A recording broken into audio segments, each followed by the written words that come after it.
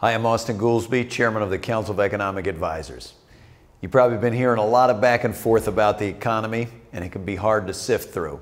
So what I wanted to do today on the whiteboard is take a step back and just talk about where we've been over the last 3 years in the U.S. economy. What we have here are the monthly job losses and job gains in the private sector for every month over the last 3 years, from September 2007 up through September 2010. Now, in 2007, we had followed a series of policies that had neglected making critical investments that we needed for the economy. The middle class had been squeezed like never before over the intervening years. And right here, in 2007, the recession begins. Over the intervening months, we then have catastrophic job losses that get worse and worse virtually every single month until they peak in January of 2009, the very month the president takes office, when almost 800,000 people lost their job in a single month. In the 6-month run-up to when the president takes office, we lose more than 4 million jobs. And they're getting worse all the time.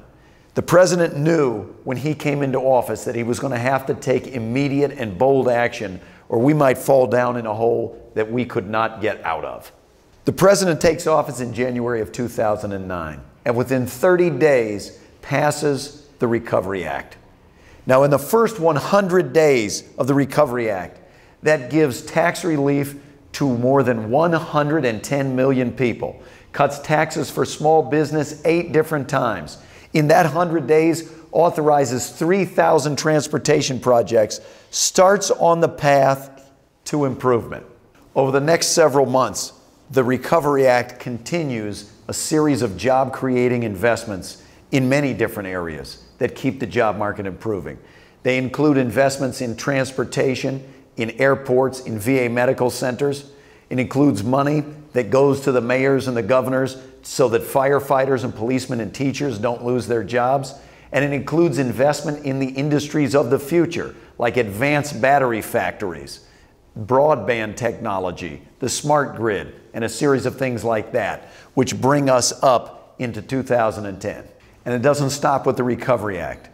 Already this year, the president passes the Hire Act, which gives specific incentives for companies to hire people who've been unemployed for a period of time, and gets through the Small Business Bill, which brings up to 16 the number of times he cut taxes for small business, reduced the capital gains rate to 0 for anybody starting their own business or investing in a small business. We've now had 9 straight months of private sector job growth in this country.